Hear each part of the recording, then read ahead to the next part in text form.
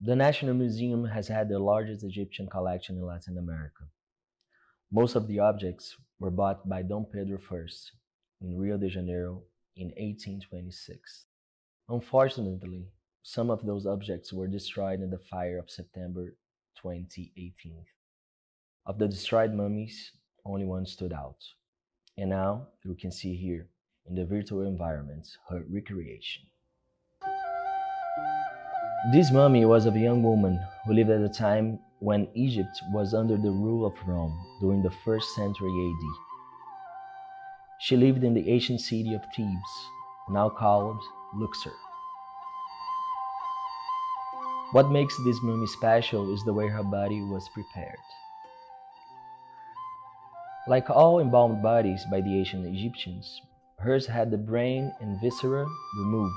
It was then washed, put to dry, and bandaged with linen cloth. It was at this stage of mummification that something not traditional was done.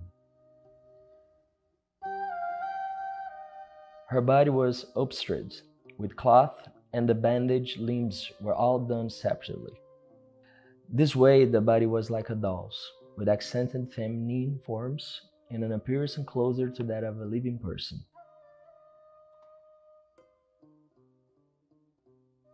Only a small group of people had their bodies prepared this way. Perhaps they are all members of the same family.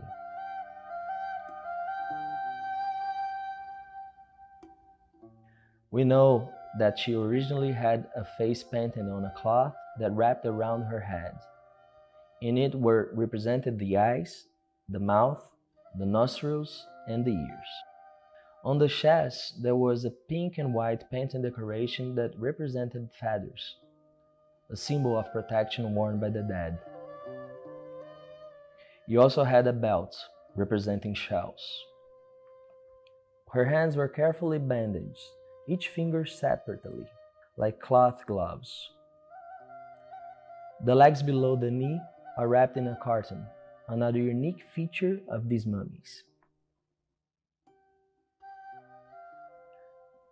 Probably she had cloth sandals that were removed, revealing her mummified feet. There are other curious aspects. On the waistline, we can see the figure of the god Amset, one of the protective gods of the dead. On the head, between the bandages, we see the thin hair, part of the characteristic hairstyle of the Roman era. Like other objects in the Egyptian collection of the National Museum, this mummy had a computer tomography done and her CT images were digitalized in 3D, which allowed it to recreate both its external and internal appearances.